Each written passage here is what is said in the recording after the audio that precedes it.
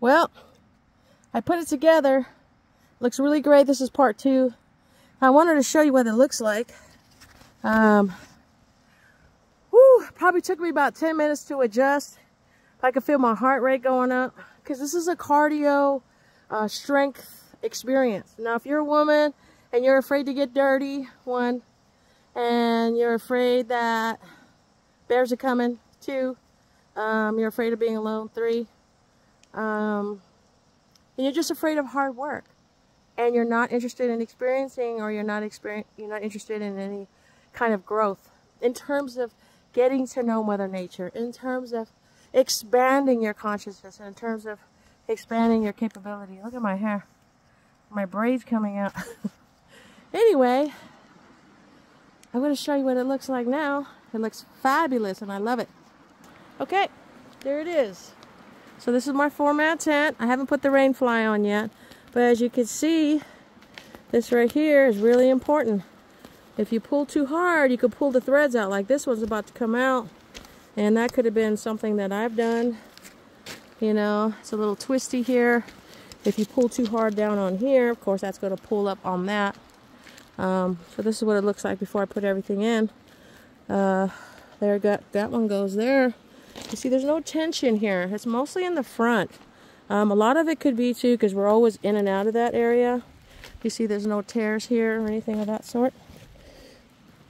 And so if you want your tents to last, I don't know if you guys remember, there we go, another one. See, in the same area. So this has to do with how we get in and out of this tent.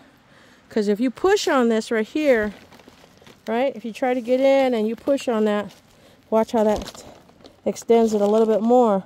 That's what's causing this tension here. And I want this tent to last me because, you know, tents are not cheap. They're really expensive. This is a Coleman 4-mat tent. It's a dome tent.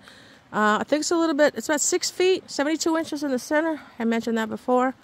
So if you ever consider learning to be more outdoorsy when you have the time, consider this tent because it's a good starting tent too. And if you don't want the rain fly, say if you use it during the summer, you can use it like a sunroom. It's actually quite big. You can fit a little table, a couple of chairs. You can place some cards in there.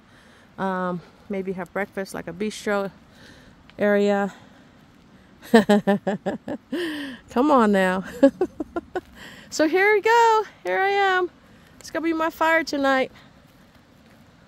Looking forward to lighting that baby up. Yeah, I know it's raining. I have to have faith that this wood's going to burn, right? Everything out here is wet. Everything out here is cold. I have to tell you, I had to dress for this. So if you ever come out in the wilderness, don't be naive. Dress warm. Bring your extra warm clothing. These are the gloves that I have. It's good for punching a solid, you know, tree maybe. If you're working out, you want to do some punches. Actually, it's really good. I had little feelers so I could play with my phone if I want to. I was able to record this video. Got my warm little scarf. I got my wax hat by Redhead. This is cotton, waxed. That means the rain will come. I have a felt one, but if I use that, it's going to get distorted and mangled up and because of the weather. And I actually got this one. This is a really nice little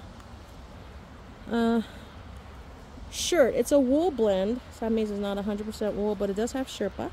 And I have a sweater. And I have a base layer, guys. And so you know, I also have some leggings, some really thick leggings under here. I do have wool socks there. I have some warm hiking boots, whatever you like. This is a what they call a 32 degree, keeps me warm. I just put it over my leggings.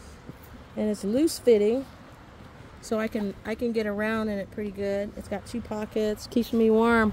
So that's what I mean by staying warm. Even though you're working out, you want to still be warm. You don't want to get sick out here while you're trying to enjoy the nature. Peace out, guys. Thanks for showing up. Love you guys. Don't forget, women, you can do this too.